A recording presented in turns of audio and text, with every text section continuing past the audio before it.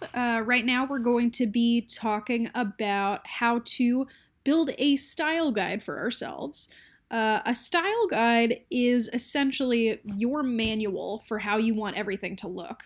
So the way that I've talked about how consistency in how your visuals look, your text, your color choice, the way that you can keep that consistent throughout your entire infographic is to have what is referred to in the biz as a style guide. So this is going to keep a hold of all of the information that you use to make your decisions without necessarily having to just write it down on a scrap of notebook paper. You might notice that I have already gone ahead and finished my wireframe. So if you are following along with me, go ahead and take a break to finish yours up and then come back to this. So let's go ahead and make our style guide. I am going to insert a new slide within my document, within my infographic PowerPoint, so that I have this on hold at all times. Now, one thing to keep in mind is that I have this image. I have this one over here that I have been using the whole time as the logo for the Health Tech Jam. If you have any major important logos, this should go in your style guide first. So I'm going to copy this image, I'm going to bring it over, and I'm going to scale it up to the top. I know that this is mandatory for me to include, so I am going to keep this here the whole time. This is going to inform my fonts, this is going to inform my color choices and everything. So let's go ahead and let's go ahead and make the decisions on our color choices. So I'm going to take some squares. Alrighty, I've got my square. I'm going to remove it so that it does not have an outline. And I am going to say more fill colors. Luckily, we've got this eyedropper right here. So I'm going to go pick from here, and it automatically gives me this really deep navy blue color. And now I have that already selected. Yay, it matches. Actually, I don't know if it matches perfectly. I might lighten it a little. It does. It does mostly. But let's think about what we know about this that we know with our color scheme. This is very dark. It's in the blue family, and it's pretty low saturation. It's not like it's like super bright. It's not like super, super colorful. So I am going to make a note of this here. Blue hue, dark tone, low saturation. So remember what we talked about before? You can have differences in hue, differences in tone, and differences in saturation, but you don't want to have more than 2 of those in your infographic. That makes for a crazy, messy, overall visual cue. So let's pick our next one. Again, we know from here that that green color needs to be included. So I'm going to go to, excuse me, where did it go? Shape format. And I'm going to go down to more fill colors. I'm going to use my eyedropper tool. I'm going to grab this green color. I'm going to hit OK. I'm going to make the same text box underneath my green, and I'm going to say, well, it's like a green yellow. So I'm going to say yellow, green, hue, light tone, high saturation. Now keep in mind, these are both pretty cool colors, right? We already have difference in tone. We already have difference in saturation. So, given all of that, we need our last hue, or any hues in between this, to be something within that blue-green family. So I'm going to take my last color, and let's see what looks good. We want it to be something in that family, and otherwise it can be something in the middle. So what's in between blue and green? I don't like that in particular. I'm just not a huge fan. So what I could do is go more of a neutral. sort of a blue-gray. I don't mind that. I kind of like that. That's not so bad. So what would this be? Let's move our text over. I'm going to say, because it is kind of a greenish hue, light tint, spelled tint wrong, and low saturation again.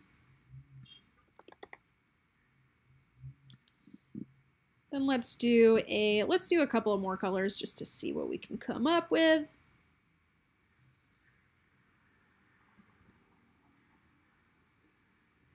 I'm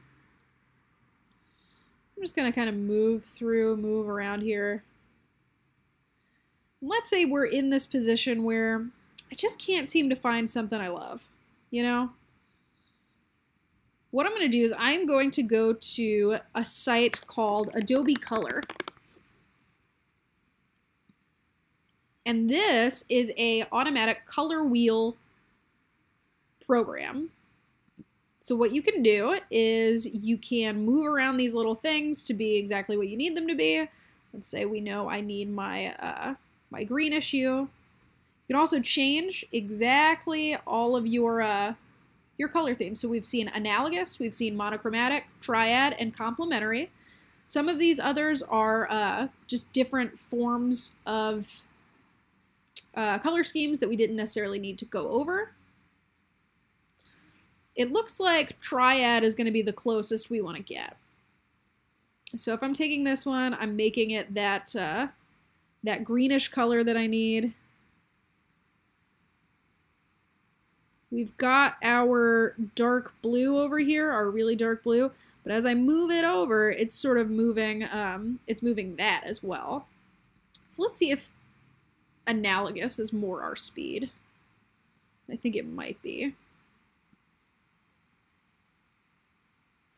So we've got sort of this, this greenish yellow here. I'm gonna move this a little bit down, because it's a little bit darker, I think. We've got our blue as we move this down.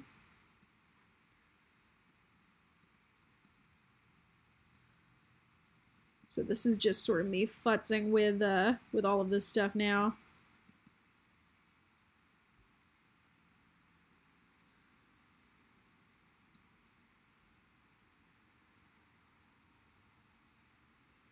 So essentially you're going to use programs like this to build up your color scheme. Once you've built up your color scheme, you are going to do the next move of the style guide, which is to look for images that accompany your infographic really well. What I usually recommend is a site called Flat Icon. Flat Icon has a ton of licensable images that are really nice to use for infographics. Remember that photos have a lot of salience. Those realistic images have a lot of salience to them, so people are more naturally drawn to them. Because of that, if you have a lot of text and you have a lot of photographs, that's a huge amount of information to throw at your viewers all at once. That's why some of the best infographics are more symbol-based or more icon-based. And Flat Icons has a really, really nice bank of images. However, something to keep in mind is that they do require you to license them. But if you are citing references anyway, this is exactly where you would put that information. So I went through already and I searched health, and there are a bunch of different packs you can go to. You can click on individual things. If it has a little S right here, that means it is good to go. It is free for you to use. You can hit the plus button right here, and it's going to add to your collections. If you don't see a collections thing, you're going to hit these squares up here, and you'll see your collections. Now, I don't necessarily want a soap dispenser, but that's okay. You can always delete it from your collection if you want to. Once you are ready to go and ready to download your stuff, you can either download everything all at once, Or if you know your color scheme already, if you know what color you want your icons to be, you're going to hit the I button. It's going to take you to that individual icon. Right here, it gives us a list of potential file formats, and we're going to stick with PNG. PNG basically just means that the file has the ability to have a transparent background, and these flat icons do have transparent backgrounds. I know that I am going to want my icons to be white, so I'm going to select the white button. That way I can throw them on top of any of my colors and it'll be fine. And then I'm going to hit 256 for its pixels because it's a big icon, but it's not that big. It gives you your download options, and we're going with the free download. It just means that we have to credit the author, and in here we see Smartline. Smartline is the author in this case. So you're going to download it, it's going to download, and you're going to throw it into a folder of images that you have. So I've already gone ahead and done this. I've collected a bunch of different icons that I like that I think I might want to use in my final graphic. And notice that I've downloaded them as white for the most part, and they show up white with a transparent background, which is really, really nice.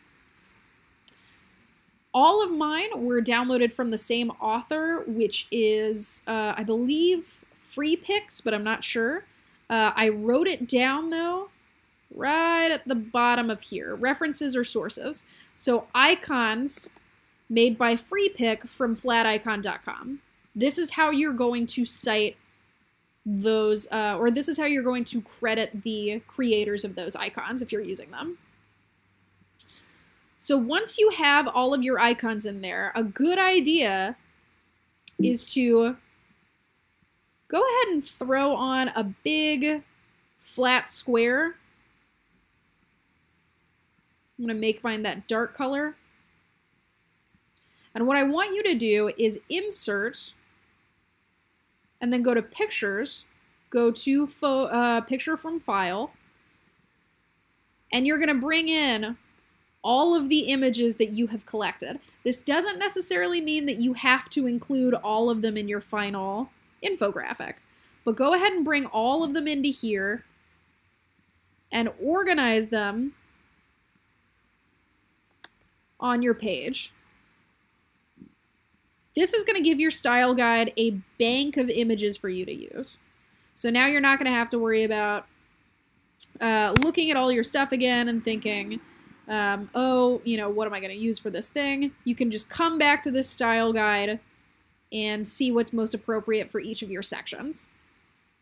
Remember that not everything necessarily needs an icon, but it's nice to have the icons that are applicable for you in one consistent place.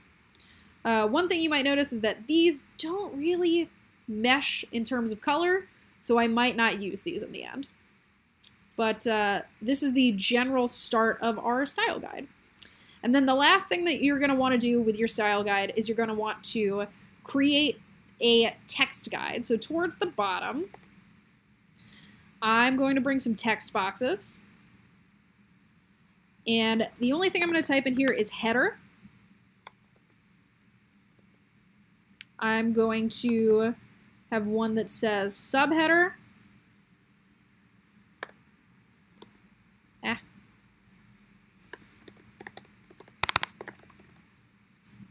And then I'm going to have one that says body text, so just like regular paragraph text. Body text is typically, it needs to be very, very clear, very, very easy to read. I usually love Avenir, and I'm going to select medium. Very light fonts can be very pretty, but they're very difficult to read if they are small or if they're in one big paragraph place. Subheader, I want it to be bigger than my body text, of course. I'm going to bring this up to maybe a 28. And I really like Avenir. I've always really liked it, so I'm going to say bold. And for my header, it's going to be something big. I personally love having like really fun, flashy headers. So I am going to pick this one called Bungee. I think it's super cool and super fun, especially considering the fact that the entire thing is very techy, very futuristic. I think this kind of relates back to that tone. This brings us back to the idea of making sure that the visuals that you're using match everything really well. One last thing to look back at is the text that's used in the logo. We've got this tall sans serif. We've got these kind of blocky colors in here. Notice that this is all caps. So for my subheader, I'm going to write this in all caps. And now we have a much more consistent look and feel. So this is our style guide. And this is what we're going to be using the entire time to fill in the contents of our wireframe.